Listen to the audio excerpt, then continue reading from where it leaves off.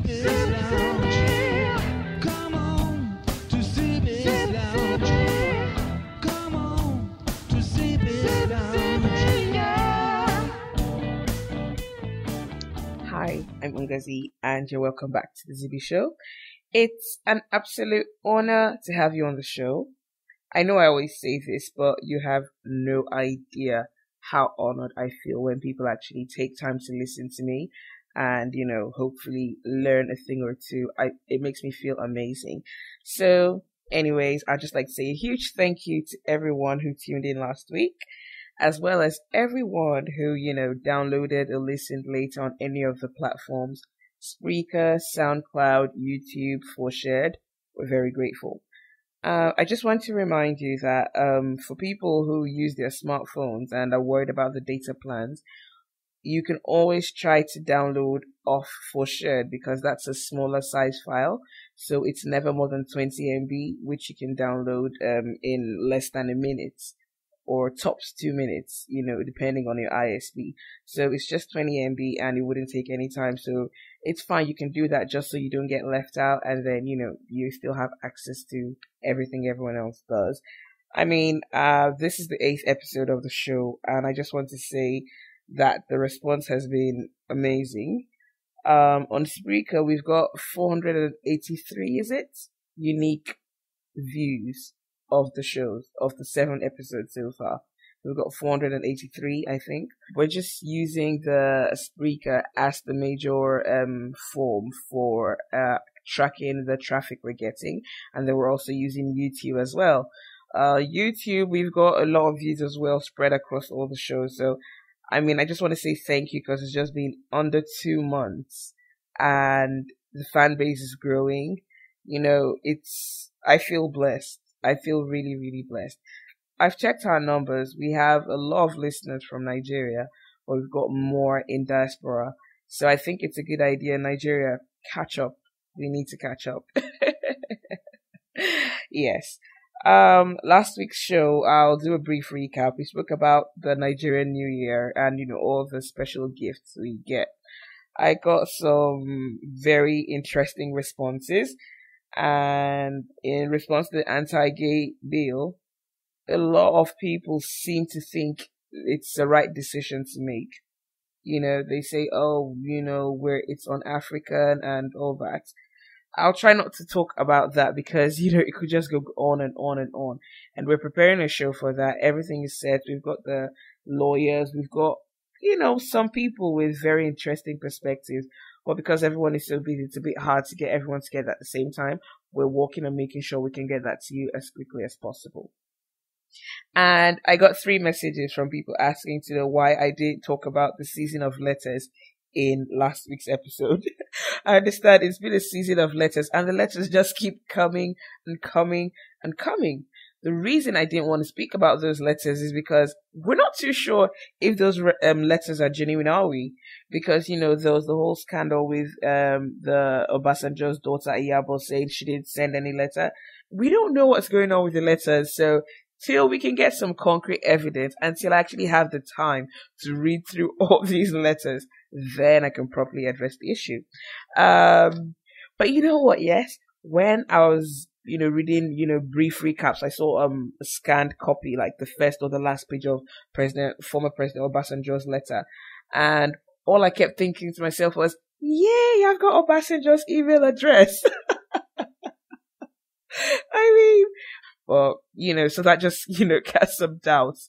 But, we'll still wait and hopefully if I can get the time to read through all these letters, former president's letter to current president's response to former president, former president's letter to the PDP about the, that person, I can't remember his name, that's allegedly a wanted criminal in the US, and then that person's response to former president, and then former president's daughter's letter to him. It's just like really a season of letters. And Nigerians are very hardworking entrepreneurs. Yes. My friend came from Abuja and she was telling me, you know what, like on the streets right now, they're selling the letters, like, get your season of open letters, get your season of open letters. And I'm thinking, wow, anything to survive, man must work. Abby? Yes. So let's get on to today's show. Today's show is entitled Western Influences on Nigerian Social Behavior. Um, Undoubtedly, we are hugely influenced by the West. A lot of us travel. A lot of us, depend on other means to get information, like through the internet. And of course, a lot of people watch TV, watch the news, so the world is getting smaller than it was because probably when I was younger, some people had probably never even heard of some countries, but right now everyone sort of knows everywhere, sort of has an idea of what is going on, all thanks to, media, the internet, televisions, radios, yes, radios and things like that. So it's a good thing. The world is getting smaller. There's more access to information, but that doesn't necessarily mean the world is getting better. People are just getting more aware. And because we're getting more aware, it's a positive. But then in some countries, you find that people are being stifled, like information is being restricted. It's funny how when I'm not in Nigeria, I can hear information faster than when I'm in Nigeria. When I'm not in Nigeria, I hear things and I call someone and I send a message and they're like, really, I didn't know about that. And then they start asking and that's when, it's common knowledge. Same thing happens to me. I'm in Nigeria right now, but, sometimes someone is going to call me or send me a message and say, what's going on in Nigeria? This, and I haven't heard of it. So, sometimes there's a bit of a problem with information flow. But we'll examine that in future episodes. So right now we're talking about Western influences on Nigerian social behavior. If we're going to talk about, Western influences, it'll be a good idea to start from traveling. Because I think that's where majority of us, okay, I'm not going to say majority, that's a wrong phrase because a lot of people in Nigeria cannot even afford to travel.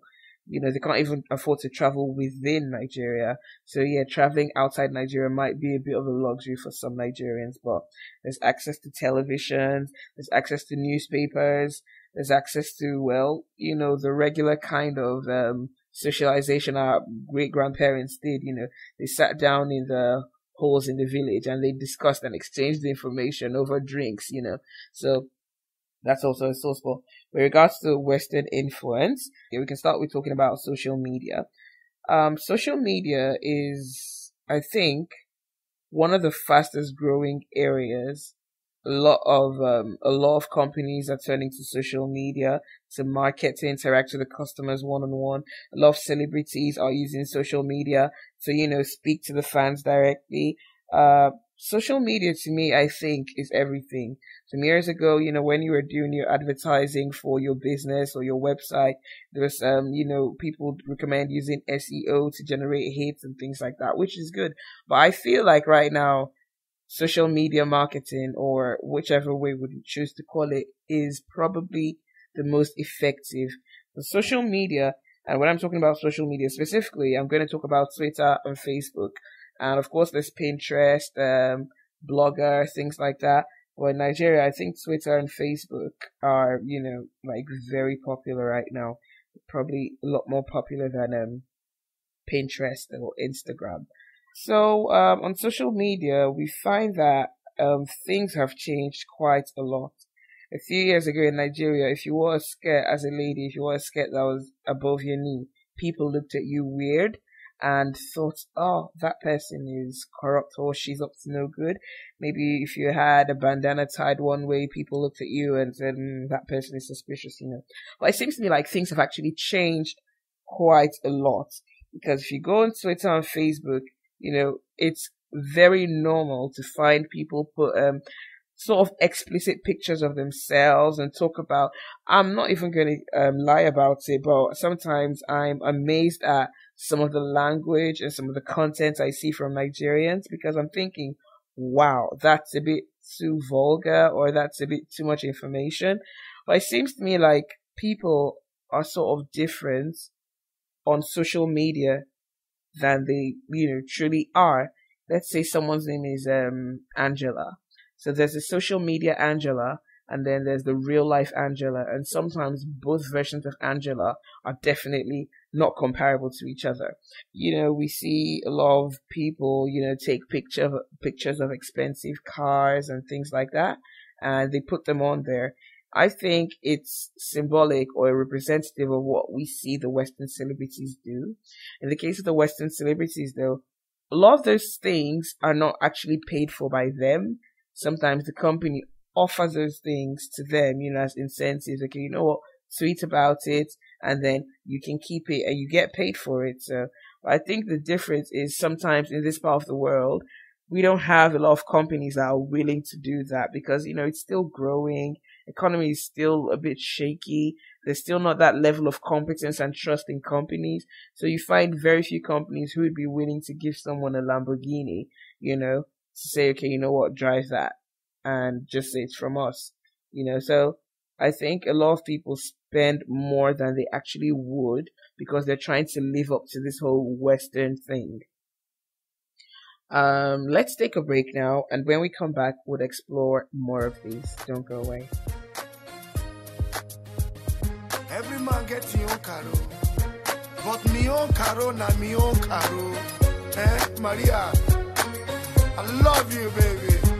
You don't know. Come on, caro, make you answer me, caro. One give me go, caro. Keep answer me, caro. Yellow baby, CC, caro. Jordan Milo, caro. If they me long, caro. Because I'm no cool, caro. When you're my own, he can't show. Baby girl, I just wanna love you, but the way where you get you, no gonna make me trust you. I don't try plenty time to yarn you, but your attitude no more, man, gonna make me bust you.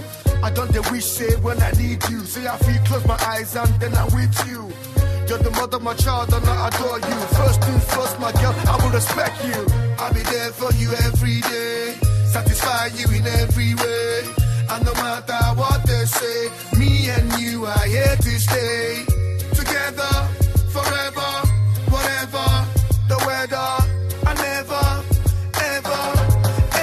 let you go. Caro, make you answer me, Caro. One give me go, Caro. Keep answer me, Caro. Hello baby, CC, Caro. Jordan Milo, Caro. If they rate me long, Caro. Because I'm no cool, Caro. You're my own, he can't Caro, baby. Welcome back to the show, and that was another beautiful song from Nigerian artist Como. You can find him on Twitter at Komoblastic. That's KOMOBLASTICK1. Komoblastic1. Alright, let's get back to the topic now. Let's talk about relationships and family. The Western influence on relationships and family. In Western countries, it's normal to have a vacation every once in a year. Some parents actually even take their kids out of school just to go on that annual vacation. It's like family time for everyone to get together and bond. I think it's a really good idea because everyone deserves a break, everyone deserves a holiday, and everyone deserves to be around the people they love. So it's a very good idea. Move back years ago in Nigeria, I don't think this was popular. Very few families could, actually travel together. It wasn't, just all about the money. And while the fact remains that some people cannot afford it, in Nigeria, most people looked forward to, traveling to the villages to be with their families at the end of the year. So everyone looked forward to it. But with, Western influence coming in, people can now see that, you can actually have a vacation with your family outside Nigeria or, a nice spot for tourists, just something to get together. So a lot of families are now actually choosing to spend their holidays outside Nigeria with their families. Now, I understand Nigeria can be a very stressful place to live. Like T-Mac said on the show, living in Nigeria might take a few years off his life. Whenever I think of that, it cracks me up. But so, because in Nigeria now we can see that it's normal and it's probably not, for those who can afford it, it's probably not as expensive as they would have thought. So a lot of people do that now. Dubai seems to be a very popular destination. It was crazy because this past Christmas, almost everyone was going to Dubai with their families. And I'm like, okay, what's going on in Dubai? Are they having buy one family holiday pack and get one free or something? Because everyone was traveling, And I thought about it, it's a hassle-free place to go to. You don't need, obviously if you're going to some other countries, maybe you want to go to the UK, or you want to go to Canada, you want to go to US. I mean, ideally these are not exactly touristy countries anyways, but they're nice places to go to. So I think there's a lot of hassle involved with getting visas and, accommodation and things like that. It could be very expensive. So, Dubai is a nice place and it's very convenient. It's not as expensive and it's just, an amazing time for the family. So I think, that is definitely a positive on Western influence because it gives these parents and children a very nice time to bond together. People get closer, people do things. I love it. I actually love it. Sports and in particular football. Okay, sometimes I really want to watch the game, but I'm either stuck doing something or just I don't have the time. I'm not home. I can't sit in front of the TV for too long. So basically, a lot of the time I actually catch up on Twitter or, Facebook. And I guess a lot of people do that. I call it watching football from Twitter. So, it goes back to social media as well. And also people are now so interested in the, leagues, like the Premiership or the Copas, the one from South America, or, La Liga. It's something that people now have access to. You can actually watch them online. There's a website I use, but I don't know if it's legal, so I'm not going to quote the name of that website. But yeah, so it's, Western influence. People have shown that sports are very good, and especially in a developing country like Nigeria, where you've got, youth restiveness and, high rate of unemployment and, a large number of unskilled individuals, which could be a recipe for disaster. I think sports is one of those things that can actually help, get people engaged in local leagues, not just football, but the different sports people do.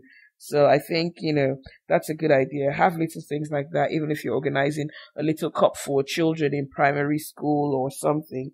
It's always something that, people would look forward to. I think it's a great idea. So that's also a positive in my opinion. We can turn around like everything Western. A lot of us get the impression that everything that's Western influence has to be detrimental to African values.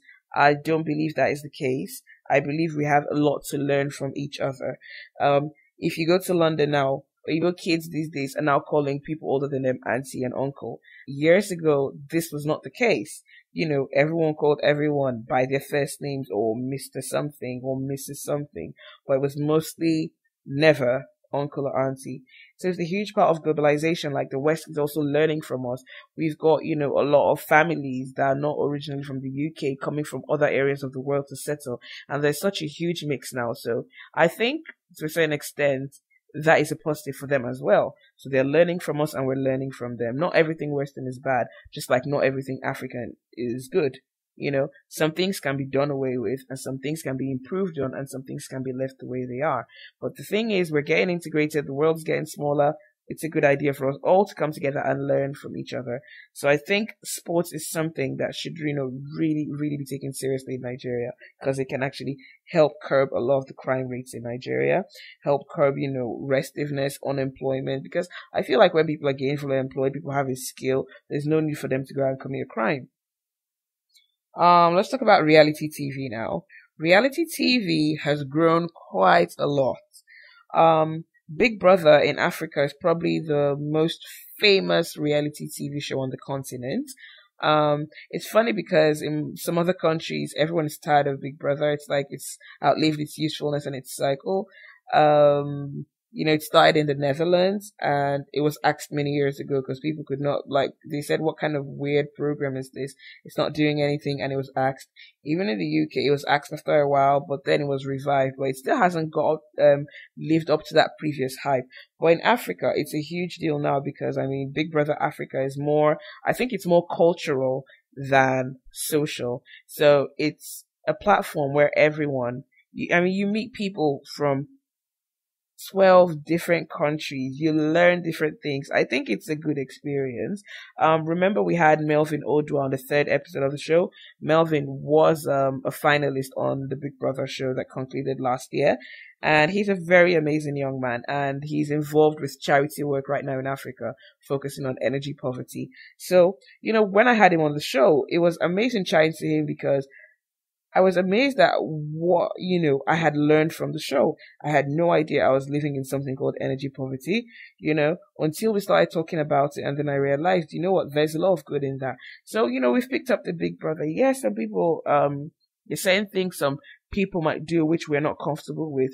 There are age restrictions. And if you're not comfortable with something, it's your choice to say, you know what, I'm not watching this. And a lot of the time I've done that. When I see something I'm not particularly comfortable with, it's easy for me to flip my channel. So we can always, like I said, there's always a positive, there's a negative. It's always a good idea for us to see what we can get from the positive. I never would have believed I would have learned so much about the One Campaign's work in Africa if I hadn't actually seen that part of Big Brother. So it's, it's a really good feeling to know that even reality TV is helping to expand our horizons, teaching us to think and see. So it's, Western influence positively as well. And then there's also the issue of being open-minded. It takes us back to things like public display of affection, popularly called PDA. And of course, with the gay things, and there's a lot more like dressing. I remember my friend and I were out, and I was just wondering, like years ago, we probably wouldn't have been the way we were on the streets in Nigeria, because maybe people would have been like, what, we might have gotten mobbed or something. So I really like that people are now being open-minded. People are no longer harassed. Then let's talk about cybercrime. Cybercrime is unfortunately something that a lot of Nigerians have been tainted with. And when I mean tainted, it doesn't mean all Nigerians are criminals. Definitely not. It's a very small population of people who are doing these things. But for some reason, a lot of people choose to say, oh, Nigerians, when I go online and then I see comments non-Nigerians make, I'm like, oh, I'm a Nigerian prince, and, try to, take the mickey. I feel bad because it's typical human behavior to stereotype people, but you cannot stereotype a country of about 140 million people just because of what you've read about maybe 200 or 500. That is totally unfair. So whenever people talk about the Nigerian scam, I get very defensive. I remember years ago I was in where was that? I think it was Cirencester, and I was speaking to an Oyibo man called Rob, and we're chatting, and I tell him I'm from Nigeria, and then he goes, oh, and then he starts talking about Nigerian scams, and I said to him, Rob, that's very offensive. Do not speak to me about Nigerian scams, because at the end of the day, only a stupid person would fall for that. If someone says, oh, I'm going to give you 100 million from someone, someone sends an email saying, oh, I'm the former president, blah, blah, blah, I've got 200 million. If you give me your name and account details, I'll get the lawyer to contact you and give you 100 million. As far as I'm concerned, you're a criminal as well, because that's dodgy money and you're still trying to get it. Of course, when it comes to catfishing and, stealing people's details, that's totally wrong, because that's done without people's permission. But for the people that actually want to get a cut of the money and then they get conned, I have no mercy for such people. I have no mercy for such people, because at the end of the day, you were trying to steal, you didn't work for it, manna doesn't fall from heaven. It did in the Bible in those days. That was like 2,000 years ago. It's not going to happen anymore. So yeah, we've seen a rise in cybercrime, identity theft, still linked to social media. Then, sometimes people go on chat rooms, fall in love and take advantage, and then they get taken advantage of. And that's catfishing. In fact, there was a very popular case of catfishing that happened on Nigerian Twitter. I think it was late last year. Some person called Royal Amebo, who claimed to be a person called Ifeoluwa, she actually got into a Twitter romance with someone. She claimed she had a kidney problem. Someone on Twitter was even willing to donate a kidney to her. And it's, I know it sounds ridiculous, but one of, it was just a whole messy situation. I'm laughing because it sounds ridiculous. Like, how do you donate a kidney to someone you've never met? Someone you've never really spoken to on the phone or Skyped with, And then apparently some people sent loads of money to her as well for her treatment. So That was sad. And then Real Amebo died. You know what? If you want to follow this catfishing story, it's very funny. You can just find her handle. It's at Royal Amebo. That's ROYALAMEBO. I don't know who the person, there have been some fingers pointed at some certain people, but I don't know who that Real Amebo person is, but whoever was fronting that character, though, that person is a genius and does not need to use his knowledge for evil. Trust me. Let's take a break and we'll be right back. So, more music from Mokoro. Don't go away. Shake your African booty. This is serious and I ain't playing. I want you in my life, that's what I'm saying. I want you for my wife with no delaying. Look into my eyes, girl, I ain't lying. I'll be there for you every day. Satisfy you in every way. And no matter what they say, me and you are here to stay. Together, forever, whatever the weather, I never, ever, ever let you go. Caro, make you answer me. Caro, one give me go. Caro, keep answer me. Caro, hello baby, sissy. Caro, Jordan Milo. Caro, if I return me long. Caro, because I'm open. Caro, when you're my own, one he can't go. Caro, I don't want nobody if no be my Caro.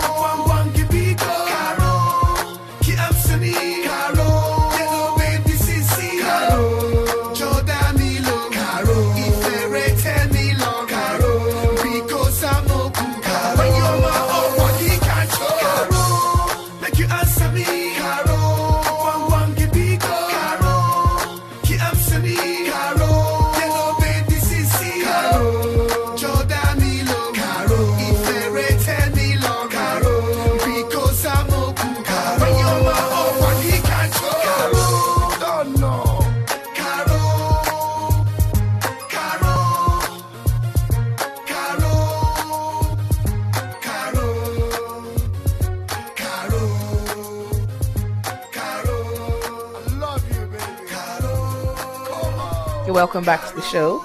Let's talk about Western influence on Nigerian celebrity behavior or celebrity culture. I feel like this is one area where Western influence has had a negative effect on Nigeria. Yes. I know a lot of us have heard of that channel on DSTV called E. I absolutely think I hold that channel responsible for a lot of the weird, sometimes not so normal behavior that we see from Nigerian entertainers or celebrities or, people in the limelight, basically. I just feel it's a bit fake. It's not real. Like, a lot of people live very fake lives in Nigeria, and I truly believe it's because they're trying to live up to the idea of what the Hollywood counterparts or Western counterparts, do. Like I said, not everything Western is bad and not everything African is good. Some can be rejected, some can be modified, and some can be left the way they are. I think celebrity culture has a huge negative effect, because you see, a lot of stars now, bragging about how much money they have, how much they can spend. I mean, it's okay for you to do that. At the end of the day, you're probably working hard for your money. But you need to understand the society you live in. Security is a huge problem. If you go on social media or whichever platform you use and you talk about how much money you've got, how you've got watches, $200,000, or you spent $100,000 on a purse, things like that. To me, that is an open invitation telling men of the underworld, "Oh yeah, come, I get." That's what I think it is. In advanced countries where, if you feel like you're threatened, a phone call, okay, especially when you're a celebrity, a phone call, okay, something, yeah, you might have the police in a few minutes try to come and see what's wrong. But when you're in Nigeria, where the security situation is so bad, if you offer people an open invitation to come to your house, they'll take it. So when you go around saying you've got, that much money, or you've got a car that was 20 million naira, and then you see a lot of blogs when someone buys a car, they say huge congrats to that person. Are you serious? Like, it's not a big deal. It's just a car. When you talk about how the car is 50 million or $200,000 or, whatever amount it is, people are going to take it the wrong way. Because one, people with, even people that probably would not on a normal day think of, doing evil things to whoever that person is, but seeing that someone around me, I'd be like, oh, so this person has got this much money, I'm living next door and I'm suffering. Oh yeah, men of the underworld, come. It happens, a lot of the time where they're intruders in homes, they just don't walk around. No, it's prior information. And who gives out the information? The people that know you. So when you're saying things about yourself, about how much you have and how much you spend on a bag or a shoe, it's an open invitation and they will take it. Then I feel like a lot of the Nigerian celebrities, I understand that we're only human and, it's okay for us to get angry sometimes. Like Patrick Sufo said, when he was on the show, I'm only human. I get angry like anyone else. But I believe when you're in that position where people potentially look up to you, there should be some form of restraint and maturity about the way you handle certain situations. Like cussing when, one person says something to you that is not exactly right, but cussing and being mean and using vulgar words and getting all aggressive. I think that is wrong. It's not the signs of being a good role model. Fact is, when you're in the public eye, people are going to like you, same way people are not going to like you. So when you put yourself in the limelight, you need to expect that, So some of the responses I see, it's just a bit wrong. I feel like it's out of order. You can address situations without getting overly rude or aggressive or vulgar. That's just what I think. I'm going to talk about the red carpets in Nigeria and the poses. Everyone does the hand on the hips, one leg in front, pow. That's the pose. It's a very pose, if you know what I mean. It's good, but I think it gets a bit tiring, the whole red carpet thing. I was at some comedy event in Port Harcourt, and I'm not kidding, there was a red carpet. And when I went there, I was just wearing a regular sundress and a bag, just regular and flats, pumps. And then when I got there, people were so dressed. I was wondering, are we at the Oscars or something? Is there something, going on? It's just a comedy event. Why is there a red carpet? Paparazzi, people taking pictures and people posing. I thought it was a bit extra for a comedy show. But, that's what is expected. So basically, if you have an event and you don't have all that, people think your event wasn't a success or it was low budget. But I think it's slightly ridiculous. It's a comedy event. You don't need all that. And then, one good, with celebrity behavior, one positive basically is the charity events. Like charities in Nigeria, I think are getting a lot more support now from, the popular people, the celebrities, people in the, in the public eye. They're doing a lot for charity and I totally appreciate that. That's very good. While I don't think, everything must, be out there, not everything is a photo op, but I still think it's, that's a positive as well. So that's our show on Western influence on Nigerian social behavior. Let's talk about upcoming shows. I am delighted to tell you that an American Grammy Award, Emmy Award winner, he's a rapper and a poet, has agreed to be on the Zibby show. Now, I'm amazed. It's been days, but I'm still in shock because I cannot believe it. This is someone that I listen to his song and I'm like, wow, it's amazing, So I'm so excited and I cannot wait. Okay, I can't talk about it anymore. I can't give away the surprise just yet, but he's an amazing guy. He's won a Grammy Award. He's won an Emmy. He's won a Peabody. He's won another award. He's just great. He's probably one. Okay, I'll stop there. More hints, but we should have that show ready in the next couple of weeks. And I'm so excited. Good news, the Zibby Show now has a book club. Yay! Yes, so the Zibby Show book club is a meeting for people who love reading, who love books. So we get together, socialize, talk about books, recommend books to each other, or do a general read of a book, review the book, speak about it, and things like that. We're not limited to just fiction or non-fiction, no. Poetry is involved, poems are involved, plays are involved, and of course the writing, because inevitably, if you enjoy reading, there's a chance you're going to want to be a writer. I'm a writer as well, so, it's a chance for everyone, with similar interests to get together on forums, we'll talk about these things. Yeah, for now, it's going to be virtual, like online, but, as the months and the weeks and the days go by, we can have regular events, to meet each other and discuss. I also think, reading is something that we should encourage in children.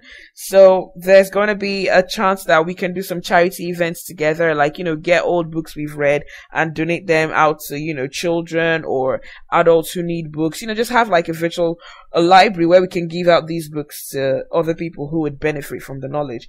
I cannot tell you how many books I've got in my home. So it's a wonderful opportunity. Also, we can just get together, do something, get books for children in a school, a less privileged school, where people can't really afford things like that. So I'd really, really love it if we could join this, if we could all get together and join. It'll make a huge difference, and I would be really, really glad. So the Zibby Show book club, you can find more information about it on the website, which is www.thezibbyshow.webs.com. You can check the Facebook page, facebook.com/The Zibby Show. Follow us on Twitter as well. So if you need any more information about the book club, please just send me an email, send me a tweet, get at me, and it's all going to be sorted. And with regards to the book club, the first book we're treating is Americana by Chimamanda Ngozi Adichie. We've got the same name. Nice. I remember one of my Oyibo colleagues, he saw Half of a Yellow Sun in my boss's office and he was so excited because, we had the same name. And I'm like, yes, Ben, we've got the same name, but she's different. I assure you it's not me. But I really look up to Chimamanda Ngozi because, she's a writer and she started writing when she was very young as well. So she inspires me. It would be lovely if, we can get her on the show. So we've come to that point at the end of the show. I've got an enlarged tonsils. I'm suffering a lot from the dust, but I'm fine. You know why? Because I believe I have no barriers and no limitations. I'll always go out and do what I want to do. Nothing will keep me down. So that's the spirit, and thank you so much for being on the show. I'll leave you with this. Be the change you seek to find in the world. Have a lovely week. Take care of yourselves and each other. Aloha. Come on to Zibby's Lounge. Come on to Zibby's Lounge. Come on to Zibby's Lounge. Come on to Zibby's Lounge. Come on to Zibby's Lounge.